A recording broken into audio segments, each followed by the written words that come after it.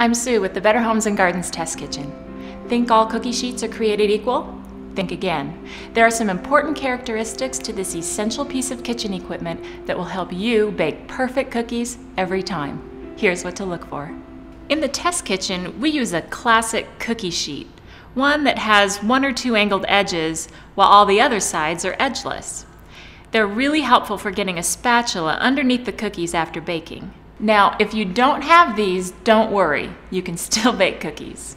If your sheets have an edge, you can flip them over and bake on the bottom, or just arrange the dough so that the cookies don't spread into the sides during baking.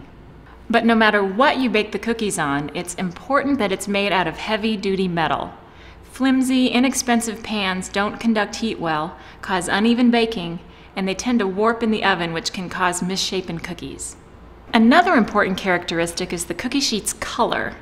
In the test kitchen, we prefer light-colored ones over those with darker, non-stick coatings, which can cause overbrowning. If all you have is a dark sheet, here's our secret for getting around that.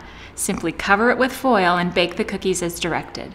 And I just have to tell you about parchment paper. Lining cookie sheets with parchment makes for easy cleanup, no greasing required, even cooking, and minimal spreading.